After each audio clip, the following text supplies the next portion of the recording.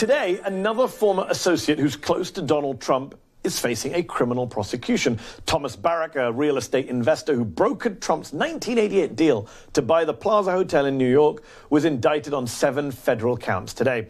Prosecutors say that before Trump's election and during his presidency, Barrack secretly acted as an agent of the United Arab Emirates.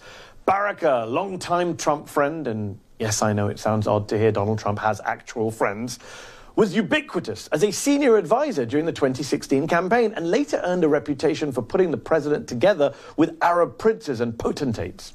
But federal authorities say Barrack was doing a lot more behind the scenes. According to a 46-page grand jury indictment unsealed Tuesday, Barrack was acting as the UAE's eyes and ears in the Trump campaign and the administration. In May 2016, that indictment says Barrack and an aide provided Emirati officials with a draft of a Donald Trump speech on energy policy, which the Emiratis edited for Barrack. Using their notes, Barrack pressed to have a line added in the speech pledging that Trump would work with supportive allies in the Gulf. Trump gave that speech on May 26, 2016. At the same time, we'll work with our Gulf allies to develop a positive energy relationship as part of our anti-terrorism strategy. We'll work with them because we have to knock out terrorism. After Trump gave that speech, one Emirati official emailed Barrack, "Congrats on the great job today. Everybody here are happy with the results." There was much more, according to the indictment. To prepare for subsequent TV interviews, Barrack asked the Emirati officials what they would like him to discuss.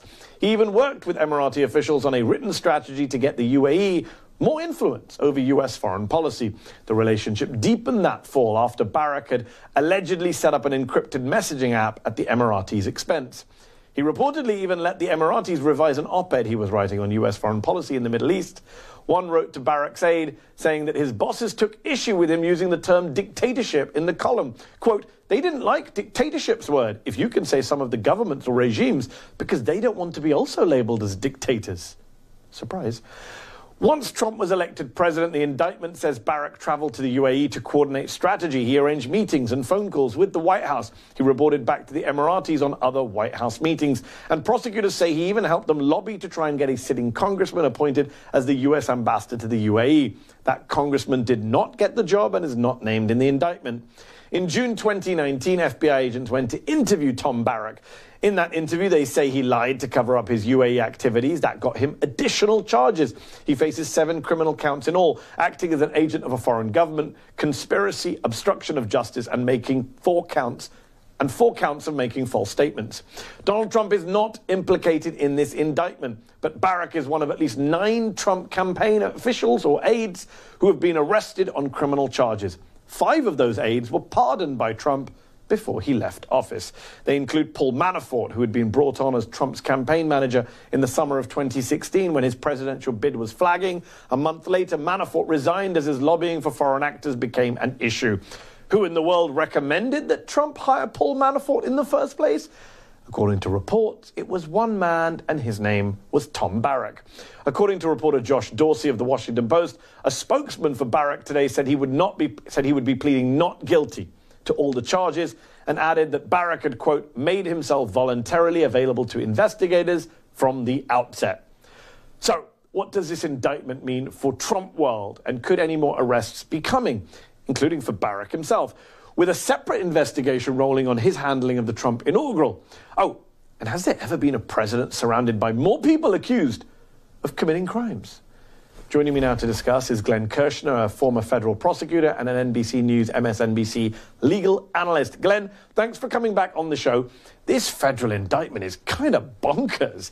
As a former prosecutor, what jumps out to you the most, and how does this stack up to the foreign agent charges that Paul Manafort faced?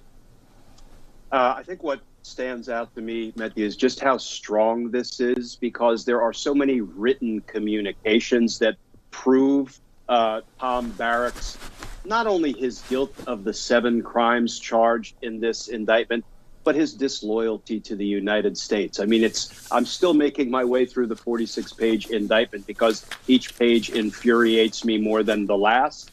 But when you see that Tom Barrack was tasked by Emirati officials, national security officials, military officials, with making sure that he was a mouthpiece. He was a shill for, the UAE, the UAE priorities.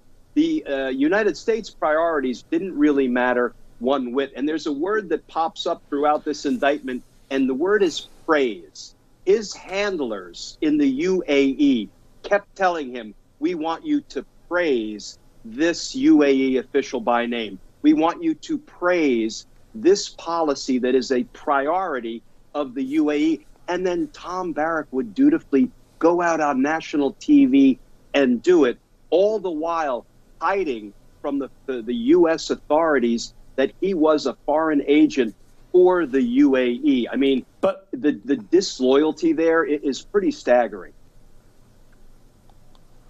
But Glenn, just to push back a bit, isn't the problem here that he's being charged with not registering as a foreign agent? It's not that what he did was uniquely bad or treacherous. The reality is Washington, D.C., a city you and I spend a lot of time in, is full of people lobbying, acting as agents on behalf of foreign governments, including Middle East governments, praising those governments, getting U.S. officials to praise those governments. The reality is that his influence peddling, had he done it in a legal way, I mean, it wouldn't have been that different to what a lot of other people do. He's being accused of a crime because he just didn't register. Isn't that part of the problem, that our whole system stinks? Well, it is part of the problem. And the real problem is when we have government officials that are supposed to be looking out for the interests of the United States of America, they're supposed to put USA's interests first, not UAE's interests first. And if you are a foreign agent, if you are less concerned with what's good for our country and more concerned with what your handlers in a foreign country are telling you to do, you need to register. The FARA laws, the Foreign Agent Registration Act laws, are there for a reason. Yes, he failed to register, and that might sound like almost a ministerial oversight, but he also was in a conspiracy to hide this from U.S. officials. He also obstructed justice. He also lied to the FBI multiple times. The 7 crimes for which he's been indicted carry 50 years in prison. So this is not just, failing to fill out a form. And not only is he not the first Trump acolyte to be charged with a crime, Donald Trump seems to be surrounded by many, many people who are accused of breaking the law. But there's Michael Flynn, who was accused of acting as an unregistered agent for Turkey. There was, of course, Paul Manafort with his shady lobbying. And I've got to say, I mean, number one, Donald Trump, it's amazing how he attracts these people. But number two, how much can we trust some of these people? The feds say Barrack, whose family is originally from Lebanon, has Lebanese citizenship, was in the UAE as recently as March. He's a billionaire, has a private jet. Those countries don't have extradition treaties with the U.S. Prosecutors want him taken to Brooklyn. You're a former prosecutor. Take us inside what's going on here, what the fears are. Well, the fear is, is he a flight risk? He certainly has the means to flee, so there will probably be a vigorous argument about the conditions of his release, if any, and how we can, guarantee that he will show up for his next court hearing if released. But, I think if we pull back to 30,000 feet, because, we're always interested in Donald Trump and whether anybody is going to cooperate against Donald Trump. And now, look at, we've got Tom Barrack charged in a substantial federal indictment. We've got Alan Weisselberg charged in a substantial New York indictment. We've got Rudy Giuliani not yet charged, but a federal judge found there was probable cause to believe there's evidence of crime in his electronic devices. So the smart money is riding on Rudy Giuliani being charged in the near future. These men have to make a decision, because Donald Trump will fall. Donald Trump will be charged, and people will begin, I predict, to cooperate against Donald Trump. And these 3 men that I just named are holding one great big bargaining chip, and that is cooperating against Donald Trump. So it may begin to look like a race to the prosecutor's office. You say Donald Trump will be charged. We've heard that before. Let's see. The guy is Teflon. One last quick question. We're almost out of time. What level of read-in would Bill Barr have had on a case like this, given this investigation started under the Trump DOJ? It's 3 years in the making. He would have probably been briefed repeatedly. This would have gone up to the highest levels of the Department of Justice. So Bill Barr obviously knew about it, how he handled it, whether he dragged his feet, whether he was fully supportive of what, his prosecutors wanted to do when they were finding this evidence of text messages, encrypted messages that made it clear that Tom Barrack was violating the law. Maybe we'll find out someday how Bill Barr handled himself.